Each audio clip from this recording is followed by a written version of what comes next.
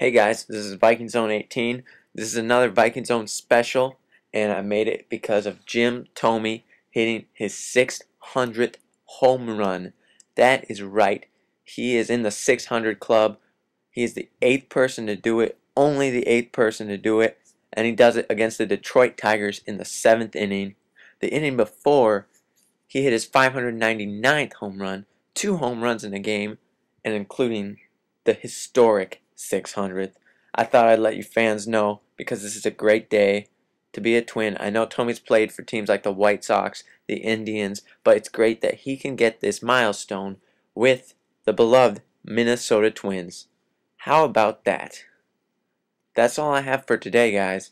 Just thought I'd let the news be known to the world in case you didn't know yet. That's all for today. VikingsOwn Special.